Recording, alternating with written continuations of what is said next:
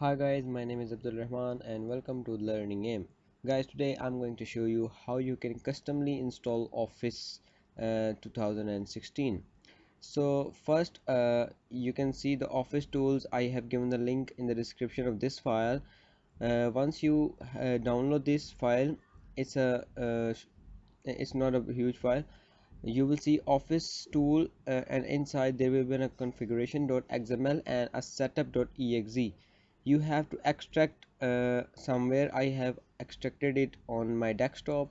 uh, Once I open it, you see there is a configuration and setup. Click on the configuration and open with notepad. Now guys, the main thing is I'm going to tell you is there are two possible ways that you can download the Microsoft Office. The one and the best option is that you should have a internet connection, as I am already having here. Okay, so I have a internet connection, and you can see the configuration files.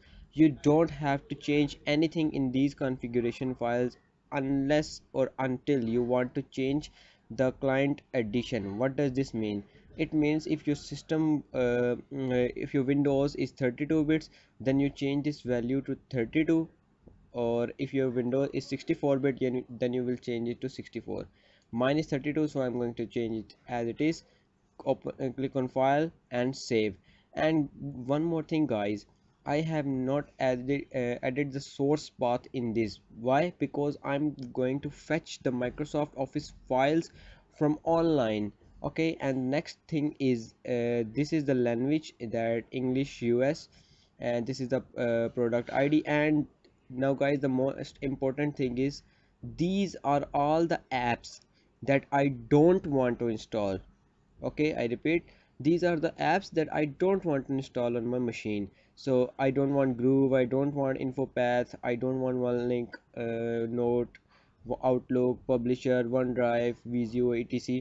So I only want Microsoft Word, Microsoft Excel, and PowerPoint, three or four, not more than that, because I want to because I don't use any other applications provided by Microsoft. So if you need any of these apps to be installed, you can just remove it from here.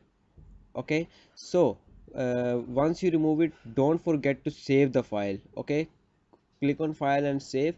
Then what you're gonna do is open the Office tool again. After opening, now this time what you are gonna do is just double click on the setup, and it will start downloading. It is already downloaded on my machine. Let me show you. Word, you see, Word 2016, I have already downloaded with these configurations without any error and without anything. So if you find any error, you can ask me in the comments.